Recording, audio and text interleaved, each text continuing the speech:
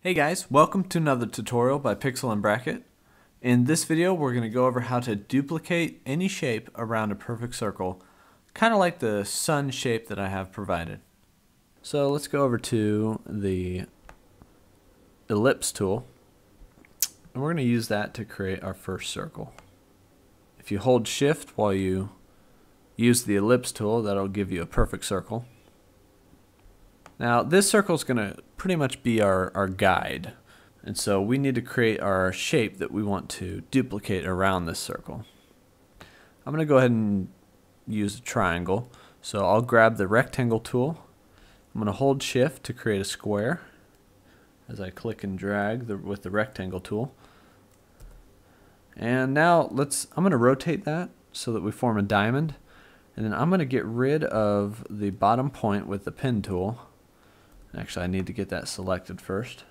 I'm going to use the pen tool to get rid of the bottom point, and now we have a triangle. I'm going to make this a little more equilateral, so I'm going to grab the top point of this triangle with the direct selection tool, and I'm just going to shift arrow this up a little bit. Alright, now I'm going to fill this in with black, and I'm just going to get rid of the stroke. It's kind of a habit of mine. You don't have to get rid of the stroke, but I figure if we've got it filled with black, we don't really need one. Now I'm going to take this triangle and I'm going to situate it perfectly on top of the circle. If your guides are turned on, you'll notice that actually will guide you when you get to the center of the circle, and you can just leave it on top at whatever distance you want it to be above and around the circle.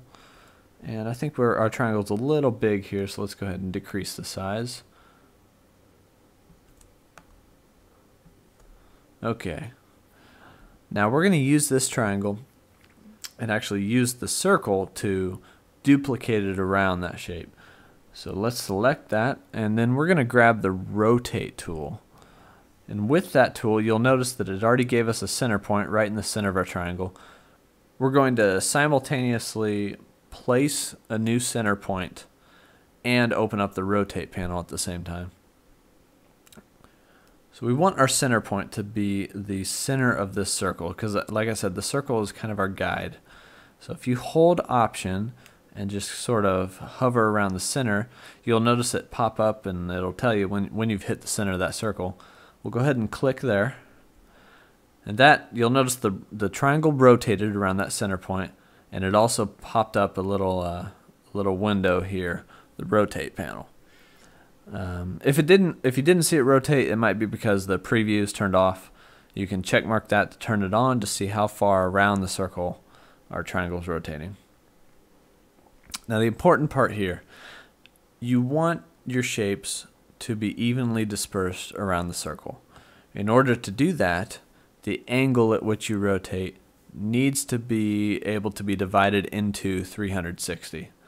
For the purpose of this tutorial, I'm going to use an easy number, 36 degrees, because I know that can go into 360 10 times, which means it'll give me 10 shapes around the circle.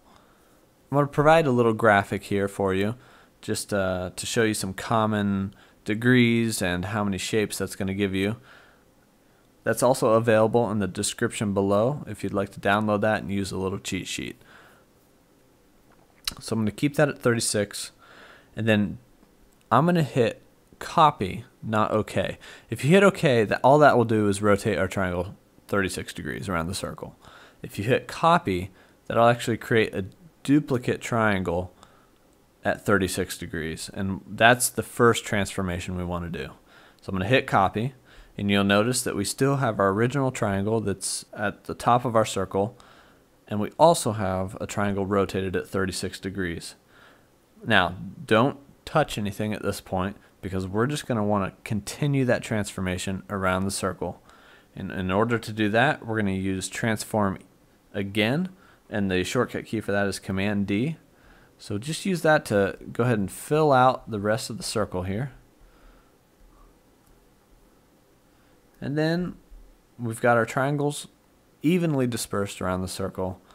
And if you want, you can go ahead and duplicate this by holding Shift and Option, and you can use the arrow key to the right.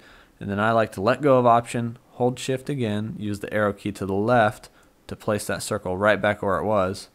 I'm going to make it a little bit smaller here, and we'll go ahead and fill this one in with black, and that'll sort of finish out our sun shape. I hope this tutorial helped you out. Don't forget that probably the most important thing here is to make sure that the degrees in which you rotate are divisible into 360, because that'll evenly disperse your shapes around whatever, your logo, your circle, whatever you're working on, and that'll create a lot more symmetrical design that should work really well for you. Thanks for watching this video, and as always, like and subscribe to receive more tips and tutorials, and if you want, check out these related videos you see here.